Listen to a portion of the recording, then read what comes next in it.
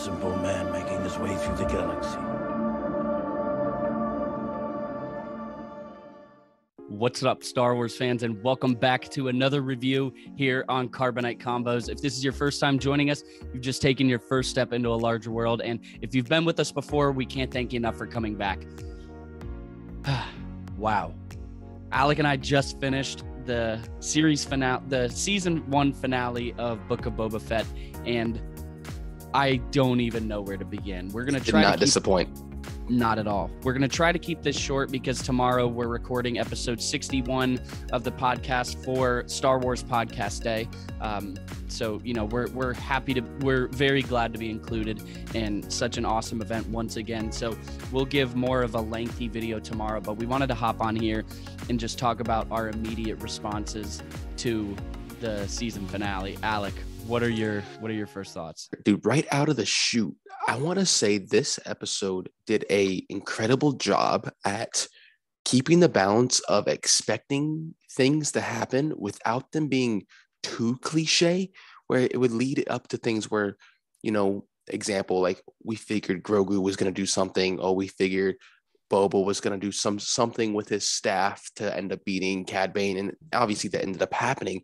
I didn't figure that. But or how using it in some capacity, whatever it was, it ended up happening in a way where I was still surprised that it happened, even though it was in a way predictable. So I think that goes to show the quality of the story as a whole, all kind of wrapped up and presented to you. Do you know what I mean?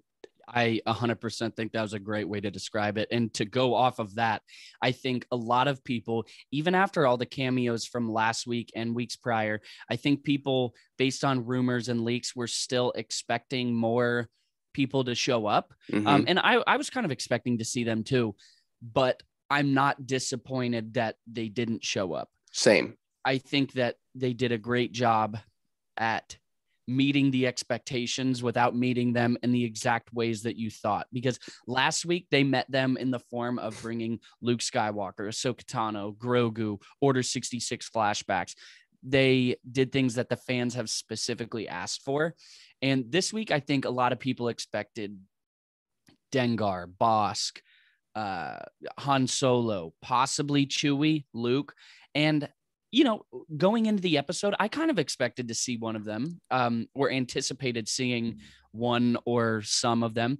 But after seeing it, I'm completely fine that they didn't show up because, like you said, they wrapped it up very nicely, and it goes to show what the story did itself instead of the cameos. Yeah, no, exactly. And I feel like it's hard to live up to level of hype after last week because literally, like just Ahsoka and Luke alone being in an episode is all-time level Star Wars. Okay. Yeah. And for them to have the season finale the following week and not include two of those characters, like those two huge characters, and for it to still be one, quality, two, insanely hype. I love it because it brought the focus back onto Boba and what his story is about, what his mission about, and his old age, and as Cad Bane called it, his softness, which we end up finding out is not very soft whatsoever. So no, I was really happy with it, man. I think they did a great job balancing those two aspects, and I couldn't be happier, man. I thought it was great. Start to finish, I thought the series was fantastic. I did too, man. And it started off slow. I'm really not gonna slow. lie. Yes, it did start off slow, but it's okay. It's okay to have to build that story. One thing I am surprised about is that we didn't see the female Tusken Raider again. I expected to see her. Yeah. I don't know. Do I think that she might pop up in the future? Maybe, but I expected to see her again because we didn't see her body. But sorry, that was kind of a side thought that just came to mind because I've almost, at the point we're at now, I had to look back and remember, holy crap, the first 4 episodes, half of them were flashbacks. And then I was thinking about that story. I was like, oh, wow, we haven't seen her in a while. But either way, the story start to finish, yes, it started out slow, but I feel like that's how a lot of shows have to start. You're not going to get just a very hot opening for every series. That's not how it's going to be. But, Star Wars fans are spoiled, and I think they expect top tier. And I think this was top tier, but if it doesn't meet their expectations, they are disappointed by it. Me personally, yes, slow start, but you just got to be patient. You have to let the story build. And they did just that. They built the story of how Boba got out of the Sarlacc, what he was doing in the time between that and then meeting, and the years that pass Mando. up until Yes. until he runs into Mando and gets his armor back. And now we're at the point, like we talked about on the podcast a few weeks ago. I think it's going to be one of those situations where the shows are very fluid with each other. So I couldn't be more excited just for the level of hypeness of this episode. I couldn't be more excited just how this series ended, but also the future of Star Wars, because the story's not over. There's still so much left to be told. No, absolutely. And I would definitely say that this was worth the wait, the slow first couple episodes, the years and years that passed for fans to wait to find out what really happened to Boba after Return of the Jedi. Yeah. Right. So we have all this time pass, and it builds up until one of the coolest Star Wars moments we've ever seen is Boba Fett comes in riding a Rancor. That's top five. Dude, top five moments. That's insane. That might go down as one of the coolest just memories in Star Wars. We're going to get a lot of art. I can't wait. We're going to get toys too, baby. Ooh, I can't wait to buy those. But man, that was something. I wasn't lying on the reaction. And if you haven't checked out the reaction, make sure to go do that, because we reacted hard. You can check the link out in the bio. Yes. I wasn't lying when I said that is one of the coolest things I've ever seen in my life. I can't even put it into words, because up until now, I always pictured Rancors as very slow creatures and very brutal creatures. But this show, kind of like how Star Wars has done with a lot of other species as well, it's fleshed them out in a new light. And to see this Rancor jumping from roof to roof, being ridden by one of the most iconic characters in Star Wars, I just am completely satisfied. And that, like I said, that was one of the coolest things I've ever seen all time, not just in Star Wars. Yeah, man. Like you said, start to finish, it was just great. Cad Bane had to be one of the coolest villains ever. Like, he still is. It's insane. How about Grogu, man? I cannot believe we got an answer of what he picked. We did get an answer. Well, we don't know if he has the saber or not. There's always a chance, because we didn't see him not take it. So it's a chance that he took it. It's just, I have a hard time believing that in season 2 of The Mandalorian, they bring Luke Skywalker in that dramatic fashion to take arguably one of the saving graces of Star Wars, to take him away from Mando and then just give him back within 7 new episodes of live action Star Wars. I have a hard time believing that that's the last we'll see of that story. So I don't know. I think that's the bigger question now, is what's that dynamic? Well, I know Din wants Grogu to train. He wants him to. Yeah. And so I think he's going to put the pressure on him to say, no, go back. Like, do your thing. Maybe Luke will let him stay. Who knows? Yeah, I worry, man. I worry about like the arrogance and those dogmatic views that they've talked about being passed on to Luke. I don't know. There's just so much potential with Grogu and Luke, as we've seen in just a handful of moments. Yeah, exactly. So I don't know. There's so much to be told still. So I have a hard time believing that, that story's over. Yeah, but I think that's how they get us to wait for Mando season 3. Mm-hmm. No, especially after this episode, dude, we are showing the true potential of Grogu. Not that he didn't have any before, but the fact he was able to put a Rancor to sleep, calm it down, a huge beast like that, and you're this big, right? And to go and snuggle up with it after is, just for a cuteness factor. But it's there. The talent is there, and the midichlorians, I'm sure, are extremely high with this one. So Through the roof. It's a wasted opportunity if something does not develop with that. Oh, dude, there's no way No. nothing will develop, man. Yeah. There's no way. They have a pot of gold with Grogu, and they're not giving that up anytime soon. But let's talk strictly about this episode. Did you have any other thoughts about just the war, the growing tension? I want to talk about Fennec. Let's do it. Fennec is awesome. She is badass, and she is a cold-blooded killer, man. The post-credit scene was her just going in assassin secret ninja mode. That wasn't post-credit. Post-credit scene was the no, you're right. The post-credit was the last scene. Yeah, you're right. She just wipes out the pipe. But she just goes in and just grabs the dude by the neck and just hangs the mayor. I wonder if that might come back to bite them at all. Maybe. I don't know if it will, but I kind of see. Well, we don't know if anybody knows about it. I have a feeling that she wasn't supposed to do that. Yeah, I know. That Boba, because I'm sure Boba wanted to take down the Pikes. Well, unless he sent her, but I feel I don't know what it is. There's something about her, and it's not a distrust; it's a power thing. Dude, I said this at the beginning of the series, but I asked you a question. I asked, is there anything in you that believes that she might turn on Boba? And you're like, no, not at all. And it's not that I think she's going to turn on Boba. Just have different views, and they're both very strong in those views. Exactly. But they're very cohesive. They work very well together.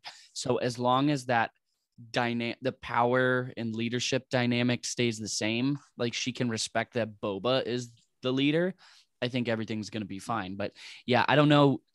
I wouldn't say so much with the Pikes, but I don't know if he would have been terribly happy with her hanging the mayor like that. Right. I feel like that might have been a bit of a stretch, because I would have wanted to talk with him. Like I would have, I don't know. I feel like there was a conversation to be had between the mayor and Boba.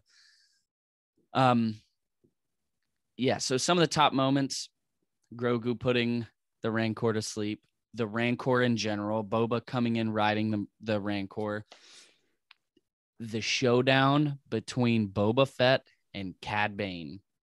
The first one, we see Fennec talk him out of it. That's top tier Star Wars. Yes. That's something that fans have wanted for a long time too. We were able to see Fennec talk him out of the first one because she was right. We were going to fight him on our terms, and he was just baiting him. And then we see the legendary showdown. And I like that they address their past, where Cad Bane has trained Boba a little bit. And he has beat him out on jobs in the past. So to see them go one-on-one, old Western style, Cad Bane win initially, I was honestly really worried because I look at the title of the episode and what was it? For Honor. Yeah, something for like Honor. I was like, automatic.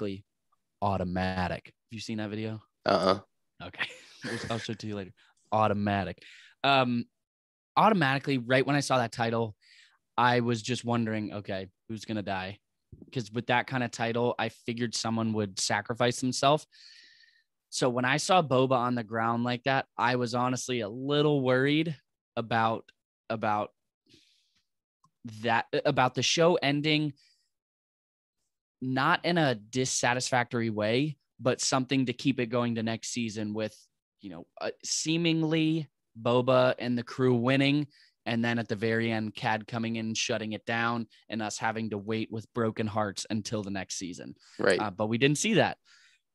And him pulling out the gaffy stick was incredible. What I thought that was good foreshadowing, because right before that, Cad Bane said, "I'm still faster than you," Oh, yeah. and Boba Well, he says, said, "I know," he too. says, "I know," and then he said whatever, but then Boba ends up being faster than him when he goes to grab the stick Yep. and just flips him.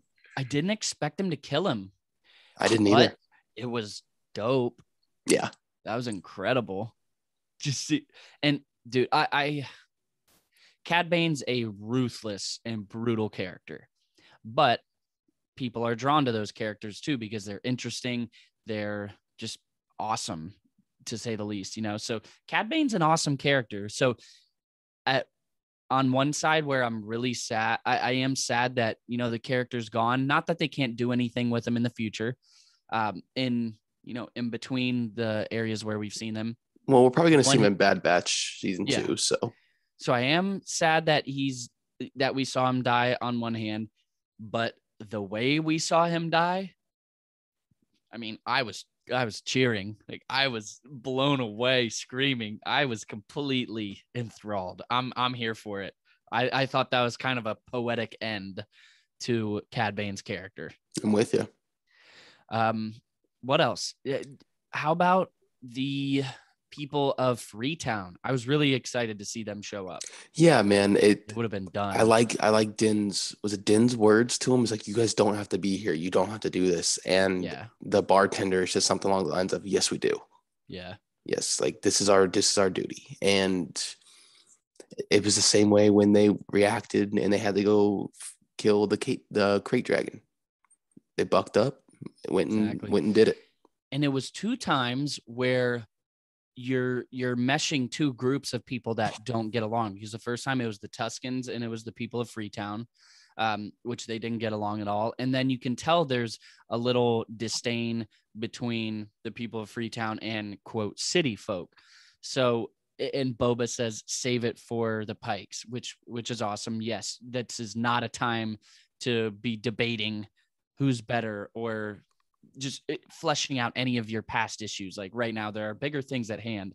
But it's interesting, the both times that we've seen Freetown help, it was with someone that they weren't the biggest fans of. So it just kind of think it just goes to show you the will of, like, the human spirit and how you can overlook differences when there's something darker and just worse at hand.